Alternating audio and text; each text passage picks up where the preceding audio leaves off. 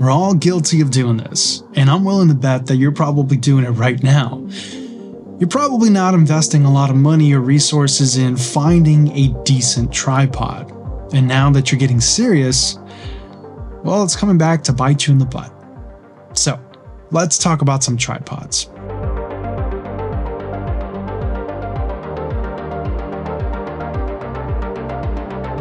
We all start off with the really cheap tripods. We buy the best camera we can get, we'll invest in lighting and sound, but there's secondary accessories that you really need to get. Light stands, tripods, and so forth.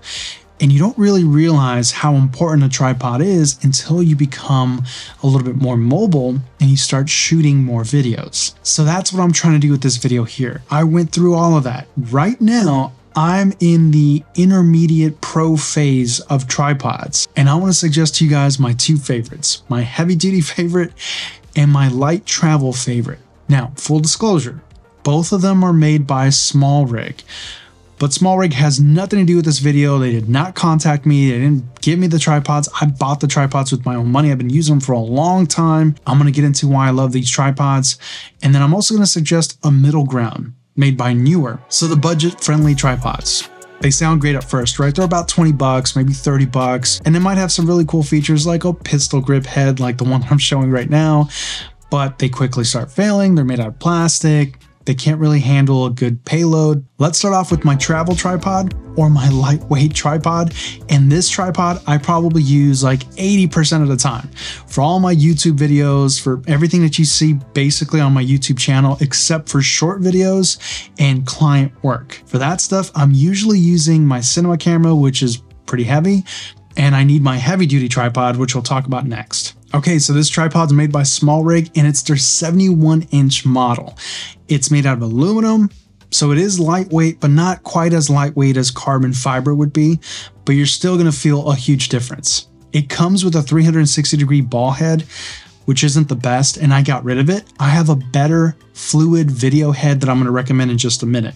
It has a payload of 33 pounds and it's adjustable from 16 inches all the way up to 71 inches. So it's going to cover a pretty good range as far as height is concerned. It is 2-in-1. You can use it as a monopod. I never use it as a monopod. It's just not my style, but you do have that option. Now, I'm not going to go over all of the features. I'll just put a link in the description below of all the tripods that I'm recommending if you want to buy them yourself. They are affiliate links, so if you do decide to click on them, I do get a very small percentage that helps out the channel. What I love about this tripod is not only is it light and it folds up into a really small package, it comes with a great bag, but also it's sturdy. It's pretty well made. The price is really good. It comes in at $70. There are some plastic pieces, but the corners that are being cut are not critical. The areas that are plastic, mainly the legs, the little locking tab mechanisms are plastic. The folding mechanisms are steel though. Everything that matters is steel. So Small Rig does a really good job of maintaining the quality where it's needed. Now let's talk about the head. I'm not a big fan of ball heads for video purposes. I like fluid heads, but if you want to use it for photography, keep it on the side. It's still usable, just not for a video in my opinion. But there is a head that I highly recommend that you guys should buy, and it goes great with this travel tripod. And it's conveniently called the Small Rig Video Head for Vertical and Horizontal Shooting Tripod. It has a pretty decent fluid head for panning and tilting, and it also has a handle that can be extended out or completely removed. But the best part about this fluid head is its versatility. With just a push of a button, you can easily switch into vertical mode for social media shooting like TikTok or Instagram and so forth, which is getting increasingly more popular. And then it also has another button that helps you rotate the camera. So if you're trying to get a different rotation and then maybe you want to go vertical or whatever, there's many ways you can change the orientation of the camera. It does accept Arca Swiss, and the payload on the head I think is something like 5 pounds. And I think it's like 11 or 10 pounds for a camcorder. So it's not the greatest payload. It's definitely made for mirrorless cameras. Again, it's a travel fluid head that's designed for travel tripods. So you're not going to put like the Ronin 4D cinema camera on there. It's just way too heavy for this head and the tripod. But you can see the value when it's paired with a good aluminum travel tripod. And you don't have to go with small rig as far as the tripod itself. You can get this fluid head and put it on whatever travel tripod that you want. I really think it's worth it. The panning and tilt motions are pretty good, but not $1,000, $1,500 tripod level.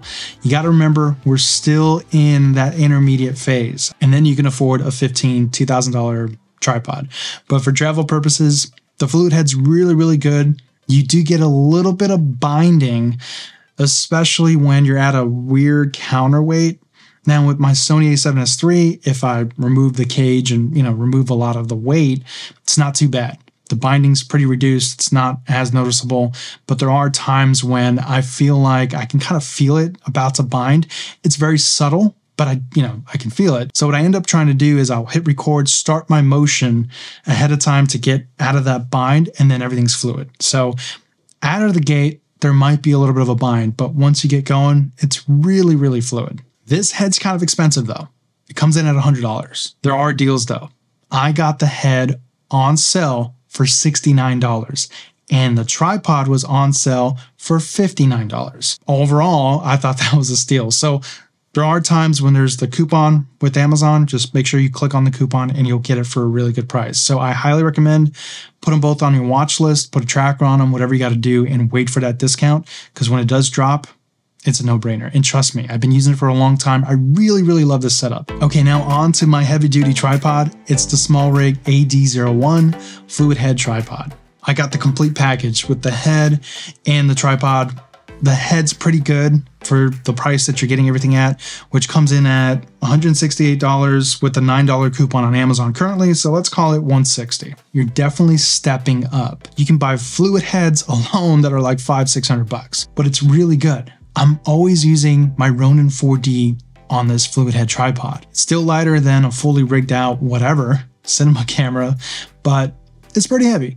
It handles it like a champ, no problems. You're still gonna have that issue with binding. And that's really what you're paying for when you're buying the expensive stuff, is there's no binding. At $2,000, you better expect no binding. At $160, there's some binding, but it's the same thing. You get a little bit out of the gate, but once you get over that, it's smooth sailing.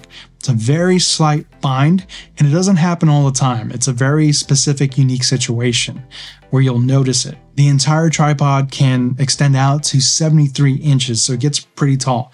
I've never taken it that high, but if you're expecting something extreme, you can always weigh it down. The head itself has a pretty unique mechanism that I kind of love and hate. It's able to accept DJI's gimbals, the RS2, I believe, I forget which one, and a standard Manfrotto.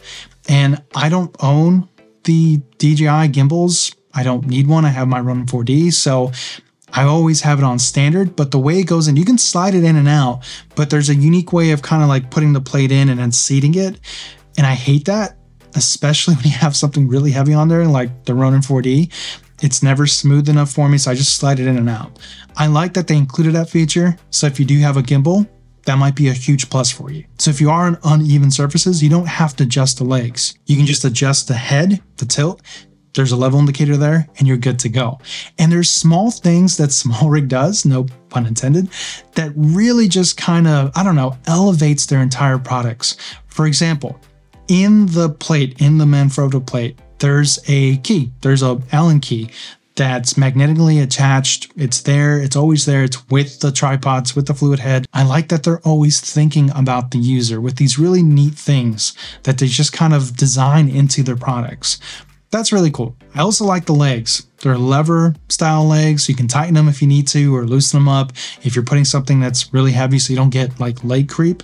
I had some leg creep when I started using the Ronin 4D on it, but then I tightened them back up and they're fine. I haven't had any issues for at least 6-7 months since I've tightened it up. So the payload, as far as like a cinema camera like the Ronin 4D, you're good to go. We talked about the flip locking system for the legs, but you also have the aluminum alloy centerized like stabilizer thing where it keeps all the legs attached in the center. That's really important because you don't want to be fumbling with legs, especially at that weight, and that height and that bulkiness because it's a heavy tripod. And I'll talk about why that's important with the next tripod that I'm going to recommend, but you want those legs to stay together. Okay, and then finally, the last tripod that I recommend, and this was the tripod that I bought, the first tripod that I bought that was worth a little bit more money. It's made by Newer. It's the 72-inch mono tripod. It comes with a lot of different features. It's really heavy. I think it's made out of aluminum or steel. What I loved about it was it has the ability to actually detach and get converted into like a 90-degree thing. So you can get kind of like overhead shots. Be warned though, you have to really make sure that you weigh the other side down because it will tip over, especially with like a mirrorless camera or DSLR. But if you're using like a GoPro or something a lot lighter, the overhead shot thing is pretty cool. It comes with a ball head. It's very versatile. It extends up to like 72 inches, something like that. And it was my first real tripod. But if you're looking for something that is light travel kind of, but still can accept heavy duty things, then this Newer might be a good middle ground between the two.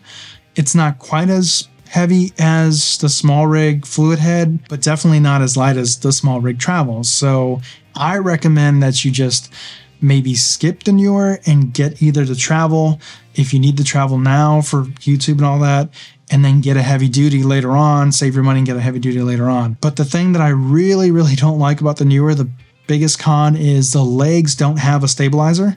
So they're always moving around and bouncing around. You pinch yourself and it's hard to set it up. And then sometimes they slip and they move and it just causes chaos. So just consider that. I really hope this video was informative. Hopefully I suggested some tripods to you guys and avoided some heartache, and hopefully gave you at least 3 good choices to kind of ponder around and maybe make that jump to a better tripod, more professional videos. That's it for me, guys. I hope you found this video informative, and I will catch you on the next one. Take care, everybody.